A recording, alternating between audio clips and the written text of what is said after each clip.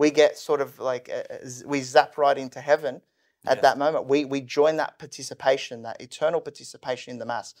When you study these things of what's going on, the metaphysical actions and phenomena that's going on that we can't see at Mass, the invisible world. This is what really got me when I had my reversion back to the faith, is that yes, the body and blood of our Lord Jesus Christ, the bread and wine is transubstantiated, and that changes. And we're also participating with heaven as well. There's angels around, there's saints around us. When the priest says, give us some share and fellowship with your holy apostles and martyrs, Linus, Cletus, Clement, Sixtus, Cornelius, Cyprian, Lawrence, Chrysologus, he's talking to them.